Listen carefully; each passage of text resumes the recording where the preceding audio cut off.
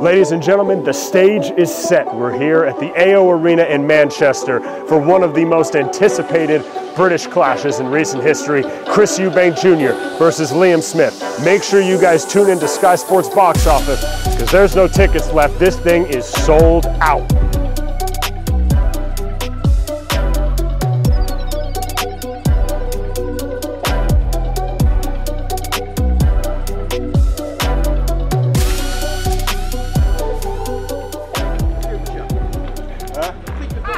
Yes, they got a future. You got a great future behind you. Yeah, thanks. All right? Yeah, all good. How's the ring, Roy? Very good, very good.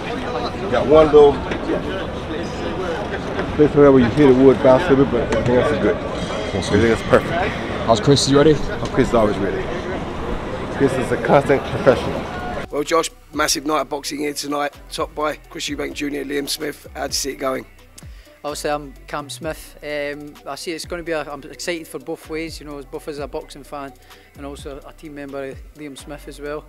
But I can't see past Liam Smith. You know, as I just think his boxing ability is going to see this fight through. I don't think it's going to be an easy fight. I think there's going to be some sort of shootout moments. You know, like a barnstormer. I can see it being a bit of a barnstormer because the two of them obviously don't like each other and got a bit personal through the week and things. So I think I can see it being a really exciting fight while it lasts. But I do think Liam Smith's got the edge.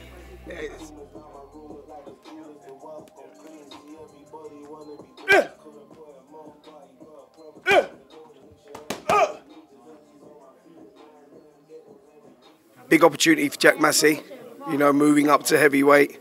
He's going to be up for this one as well. Potential banana skin, so you have to be on point. I have to be on point. He's going to be tough, confident. He's going to back himself, and I'm sure he's put in the work as well. But this is my division, and this is I'm going to welcome him. I said it before. I'm going to welcome him in and give him one of the hardest fights he's ever going to have. Fighting out of the red corner, here is Fraser Clark.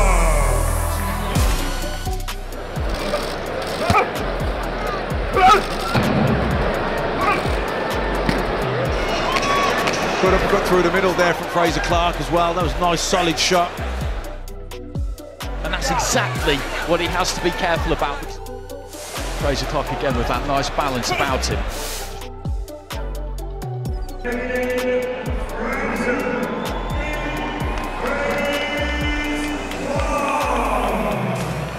You slowly and systematically broke him down and knocked the fight out of him. And he's a tough guy, that guy. Doesn't get stopped a lot. He's a tough guy, but you know, I felt like I was landing good shots, a few solid jabs, a few around the sides, took a few body shots in there. A little bit disappointed in my hand position after the body shots because the counter caught me a couple of times. Heard a few oohs and ahs, but you know, I'm tough, game as a badger and strong.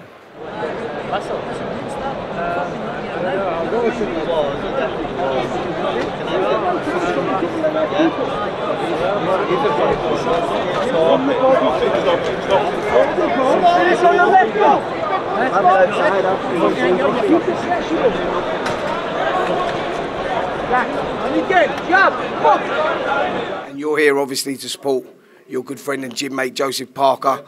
Tough fight last time out against Joe Joyce. How's he been looking in the gym?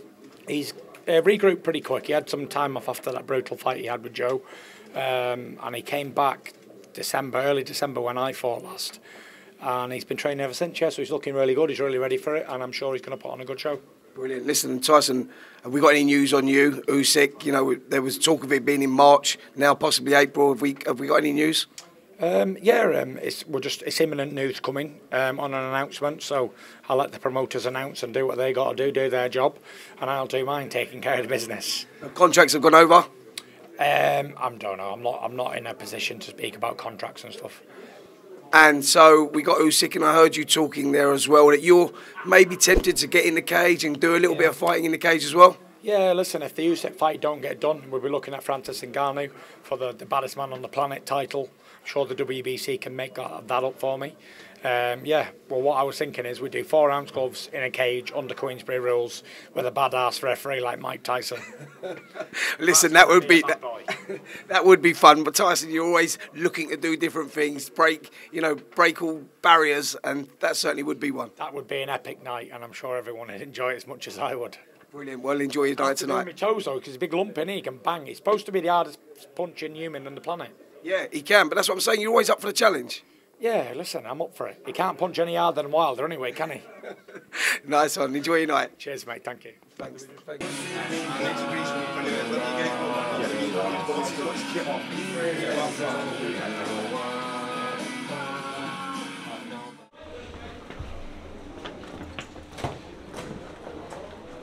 I'm choring them shoes when you're gone.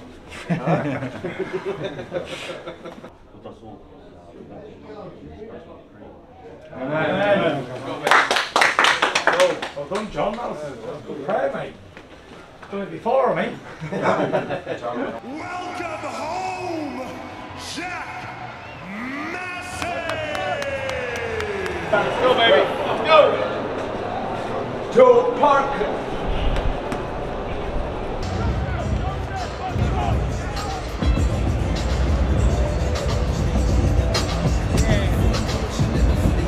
Feet back out of range and looks for a right hand. Decent right hand there from Massey. Moved in behind the double jab. There you go. Nice one, Buffalo. Get to work. Get out of there. Don't be there.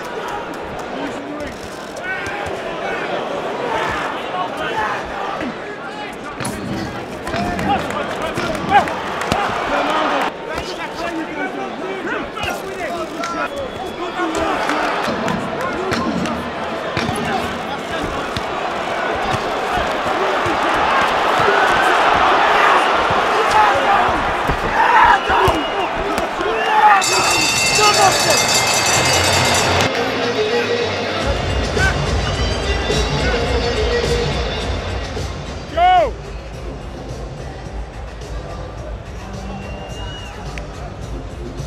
This decision, you basically eyeing the only man to Joseph Parker.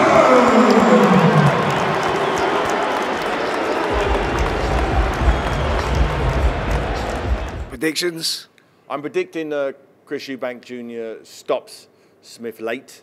I think it's going to be a tough, tight fight, very close, maybe close on the scorecards.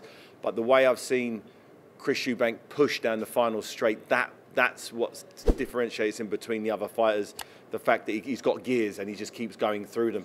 He's got a massive engine. You know, not a one-punch knockout specialist, but respectable power all the way up to the 12th round. So I think he's gonna work a big body assault, and he's gonna really put the heat on late doors. He does street chocolate, animals, everything, when he goes abroad and all that.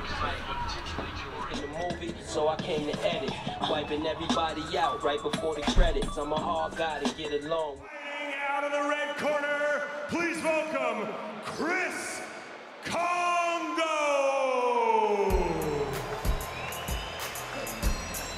Fighting out of the blue corner, here is Ego Esuma.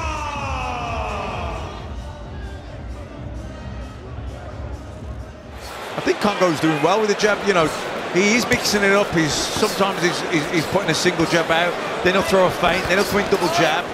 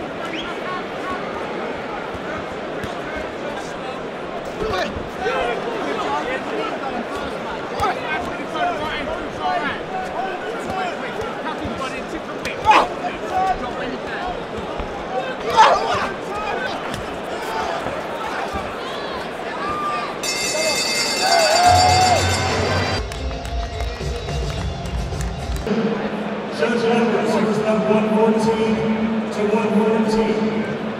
Judge Michael Alexander scores at 116 to 113, and Judge Victor Hoffman scores at 115 to 114, declaring your winner by majority decision, and still the British Commonwealth.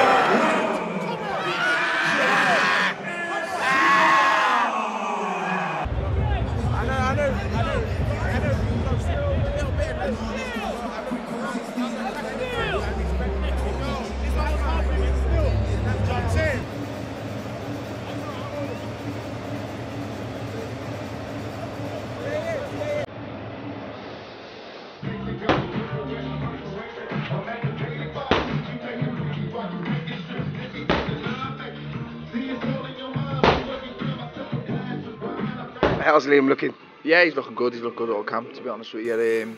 Nothing's going to change in the last week. He's weighed in yesterday, refueled, he's ready to go. I've seen him before heading over to here, and he's in a good place both mentally and physically, and ready to get the job done. I've got to ask you this, like, do you get more nervous you fighting or your brother? Because like I've got a brother, and it's tough. Yeah, it's much worse when it's my brothers. I think it's different when you're in control and your fate's in your own hands, whereas when it's someone else and you feel a bit powerless, so to speak. But no, I know he's a good fighter. He's capable of looking after himself. He's been here many times before at this level, and I say we're very confident as a team and as a family that he's good enough to do it. The blue corner, please welcome to the ring, Krzysztof Glowacki.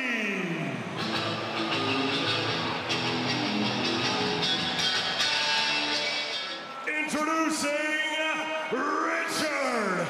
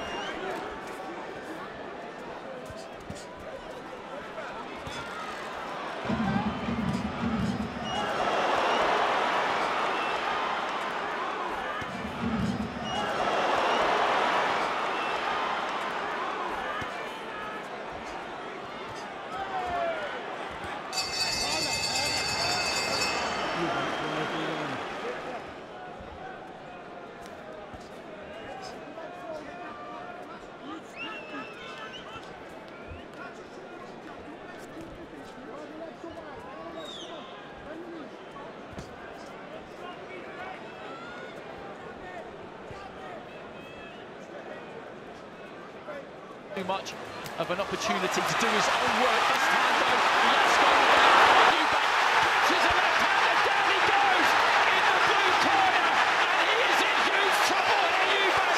He is all over the place, and this could be over.